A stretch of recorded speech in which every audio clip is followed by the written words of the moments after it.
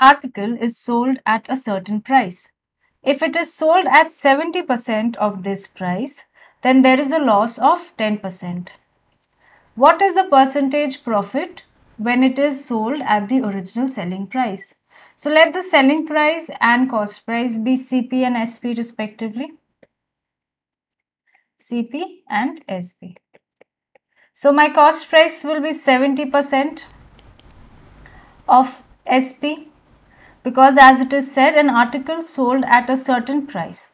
If it is sold at 70% of this price, so it is sold at 70% of that selling price, and the selling price then becomes 90% of CP.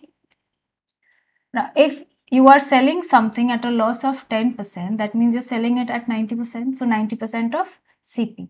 Now, taking the SPs to CP ratio, we get 90 by 70.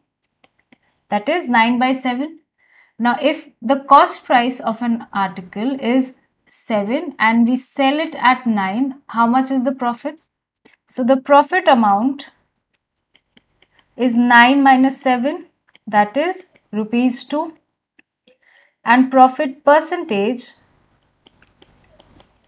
is 2 by 7 into 100, that is 200 by 7%.